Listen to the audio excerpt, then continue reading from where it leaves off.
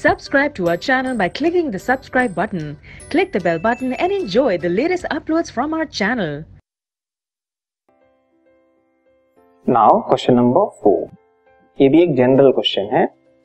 What are the environmental consequences of the increasing demand for energy?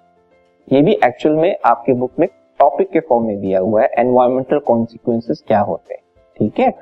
तो उसको हम question के फॉर्म में देखते हैं. What are the environmental consequences of the increasing demand for energy? Energy की जो डिमांड हो रही है वो बढ़ती जा रही है. इसकी वजह से एनवायरमेंट में हमारी प्रकृति पे क्या असर पड़ रहा है इसको आपको बताना है, ठीक है. Answer is with the advancement of technological inputs our consumption of conventional sources of energy like fossil fuels has increased. नई नई टेक्नोलॉजी बन रही है, ठीक है. नए नए कार्स डिजाइन होके आ रहे हैं. ये सब जो है जो कार्स या ऑटोमोबाइल्स जो हैं वो फॉसिल फ्यूल्स का यूज करते हैं. तो नई नई टेक्नोलॉजी आने की वजह से इनका यूज बढ़ गया है. तो फॉसिल फ्यूल्स का कंजम्पशन भी जो है वो बढ़ गया है, ठीक है. तो पहला तो ये एक इफेक्ट है. This has led to the following environmental consequences. तो ये जो एनर्जी की नीड बढ़ती जा रही है, ठीक है, जिसमें मेनली फॉसिल फ्यूल्स के थ्रू हम क्या करते हैं, एनर्जी को डिराइव करते हैं.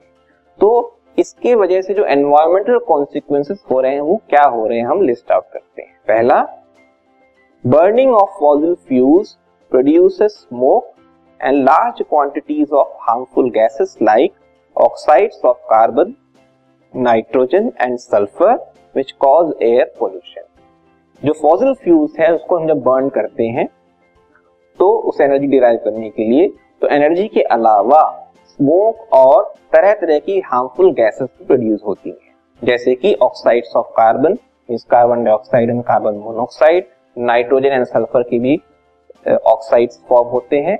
तो इसकी वजह से क्या होता है, एयर पोल्यूशन होता है, ठीक है, जो कि एनवायरमेंट पे असर डालता है, ठीक है.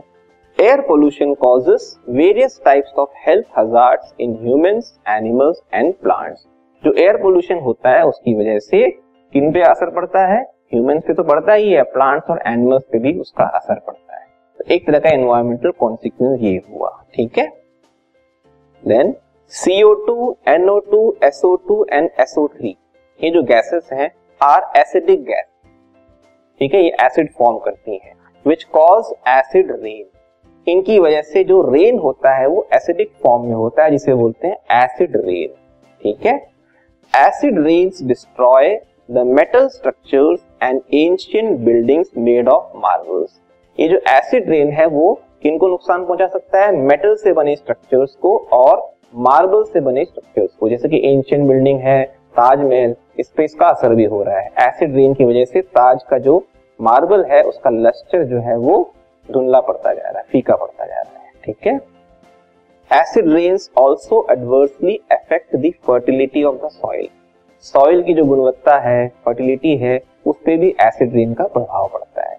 और ये एसिड रेन किसकी वजह से हो रहा है, इन गैसेस की वजह से हो रहा है. और ये गैसेस किससे प्रोड्यूस होते हैं, बर्निंग ऑफ फॉसिल फ्यूल्स की वजह से, ठीक है.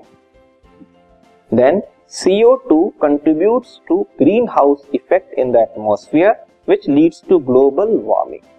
मेनली फॉसिल फ्यूल्स को बर्न करने में CO2 गैस बहुत प्रोड्यूस होती है.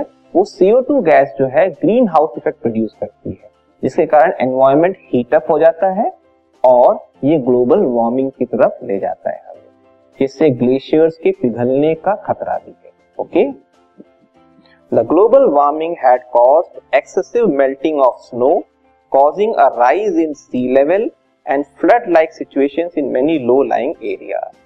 तो जो ग्लोबल वार्मिंग है उसकी वजह से स्नो, ग्लेशियर्स के स्नो जो है या जो आइस जो है वो मेल्ट हो रहे हैं, जिससे बाढ़ की स्थिति भी बन सकती है और पानी का जो लेवल है, सी का जो लेवल है पानी का वो भी बढ़ता जा रहा है और फ्लड लाइक सिचुएशन भी अराइज हो चुका है कई लो लाइंग एरियाज में. It has also affected a change in crop cycle. ये जो फ्लड लाइक सिचुएशन अचानक बन गई, ठीक है, उसकी वजह से क्रॉप साइकिल जो होता है वो भी कहीं ना कहीं से क्या है, डिस्टर्ब हुआ है. क्रॉप साइकिल का मतलब किस पर्टिकुलर सीजन में हम कौन से क्रॉप्स को उगाते हैं तो उसमें पानी की रिक्वायरमेंट भी बड़ी निश्चित होती है. तो ये ग्लोबल वार्मिंग की वजह से वो जो क्रॉप का साइकिल है वो कहीं ना कहीं से इफेक्ट पड़ता है। तो कई बार क्या होता है, जो 3 महीने की गर्मी का सीजन होता है वो 3 महीने नहीं हो जाता, 5 महीने तक गर्मी रहती, तो क्रॉप साइकिल वहां क्या हो जाता है, बिगड़ जाता है। तो ऐसी सिचुएशंस हमारे एनवायरनमेंट में आ रही है, किसकी वजह से, मेनली फॉसिल फ्यूल्स को बर्न करने की वजह से।